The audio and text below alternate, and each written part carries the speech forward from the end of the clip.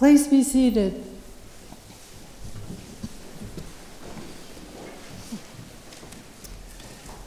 Some may remember the 1982 Academy Award-winning movie, Chariots of Fire, the story of the Scottish sprinter Eric Liddell and the 1924 Olympics. Liddell, a minister's son and theology student at the University of Edinburgh, trains to be a missionary. A scene in the film is branded in our hearts. To keep up with the Olympic training, Liddell must discontinue theological studies.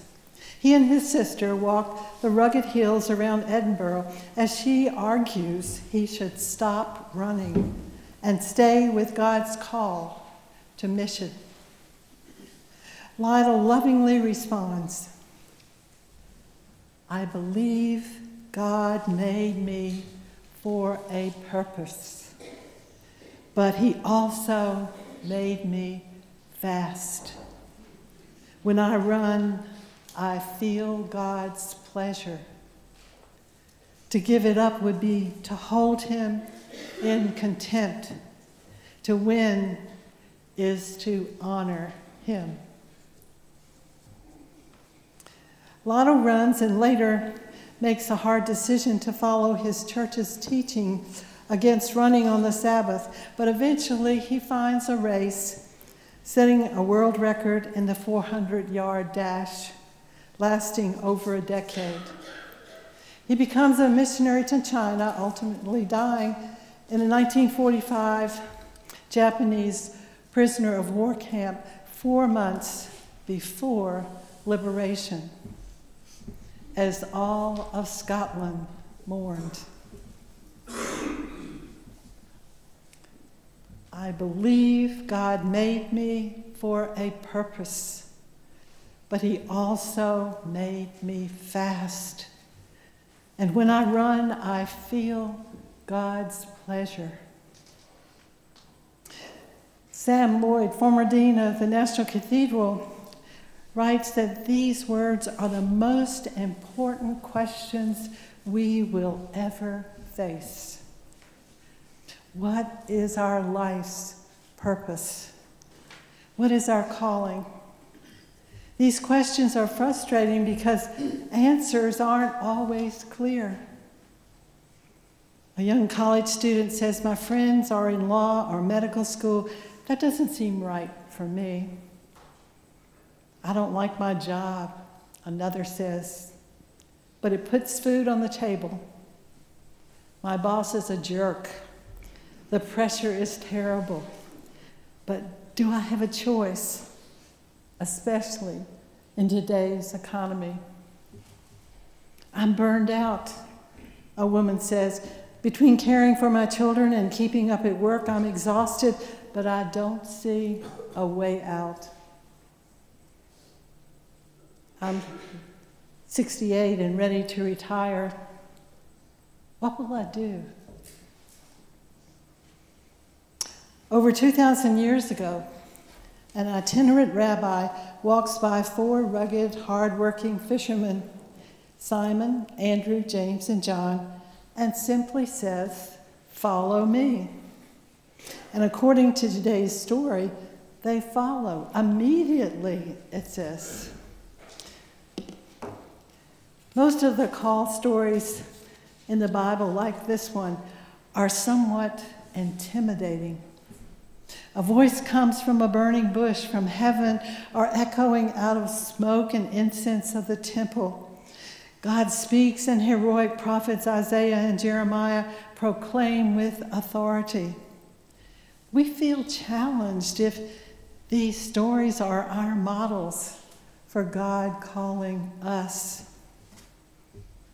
Thank God for Jonah, whose story we partly hear today. There is nothing impressive about this backpedaling, stubborn complainer. A prophet is the last thing Jonah wants to be. He wants to be left alone, but God won't do that. God calls Jonah to Nineveh, demanding they repent and turn to God. Instead, Jonah sails as far away as possible.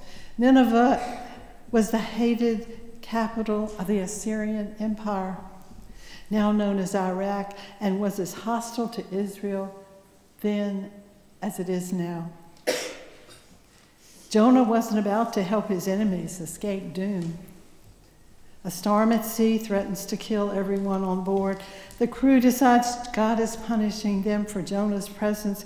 They toss him over, and he lands in the belly of a big fish for 3 days, where Jonah composes a beautiful prayer and is finally spewed out on dry land. In our story today, God tells Jonah again to go to Nineveh. This time he goes.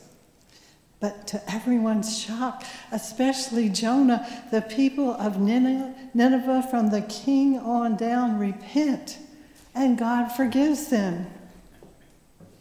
The story later concludes with Jonah whining and unhappy because these terrible Assyrians escaped God's wrath.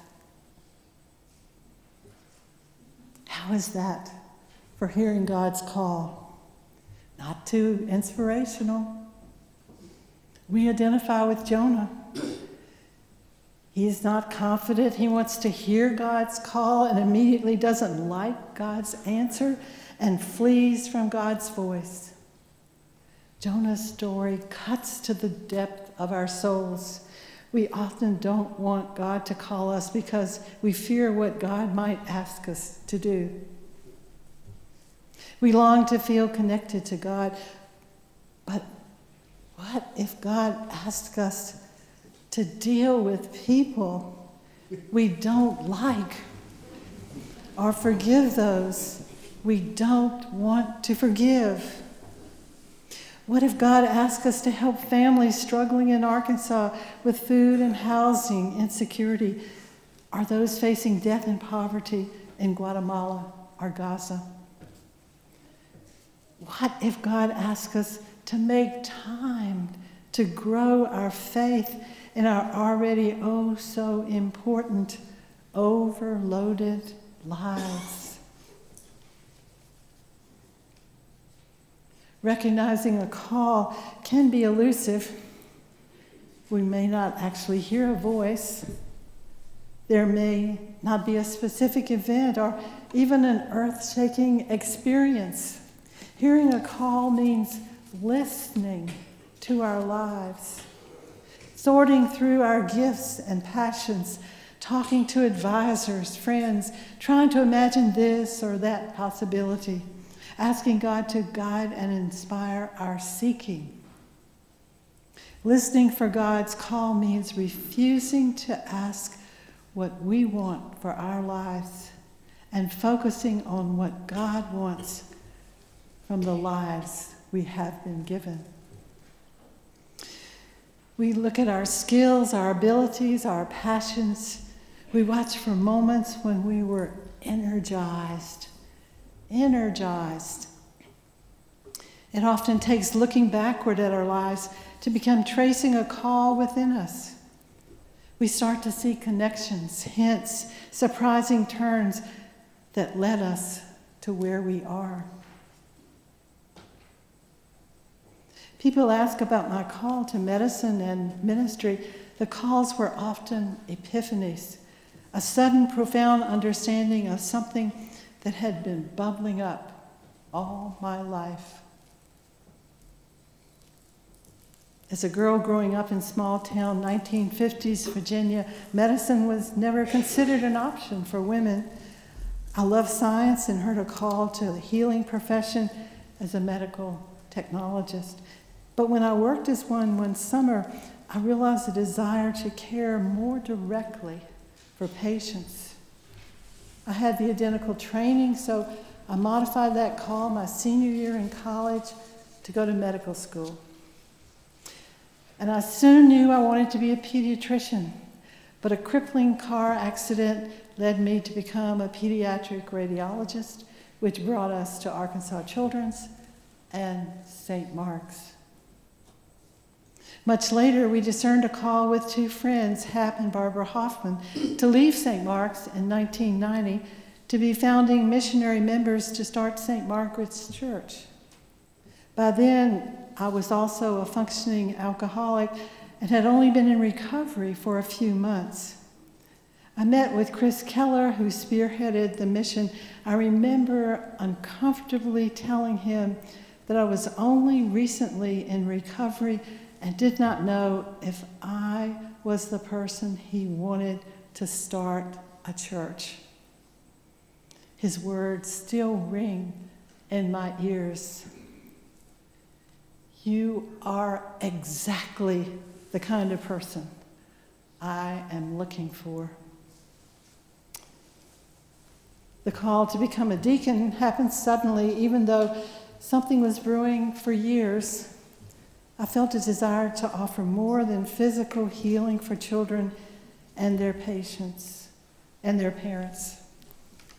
And I overheard Cindy Freeberg tell someone at St. Margaret's about the new deacon program Bishop Mays was starting in our diocese, and immediately I knew that was a call. And I have never regretted it for these 23 years. The issue isn't whether we hear a clear call. It isn't whether we're confident that we're doing precisely the right thing every day. It's whether we sense that ours is a called life, a life that is accountable to God, a life that has a mission and purpose, even if it takes years to articulate it. But our calling is not our job. Writer Studs Terkel says jobs are not big enough for people. We are more than our occupations. We are friends, spouses, parents, members of our neighborhood, local organizations, and this community. All of this is part of our vocation. Many take unrewarding jobs to support their families. This is also a noble calling. Remember, not one person in the entire New Testament ever was called by God into a money-making job. While following Christ and being disciples, they always do other things to pay the bills, like tent making, making purple cloth, or catching fish. So what is your calling? What irreplaceable gifts do you have to offer the world today? Whether you're 18 or 80. Remember, God never gives up calling Jonah, and God never gives up on those Assyrians either. That's the kind of God we're dealing with. One who won't stop calling us, ever. So even if you didn't realize it when you came in this cold morning, God is calling you. God wants all of us, because there are things to do today and tomorrow, right in the midst of our lives and our world, that only we can do. Maybe a paycheck is attached. Often the pay will be the work itself. Today, God calls us to help each other say, yes, yes. We will follow even when we don't know the way. Help us to listen, learn, trust you, God, to show the way. Do you hear a call bubbling up inside of you today? Today? Right now?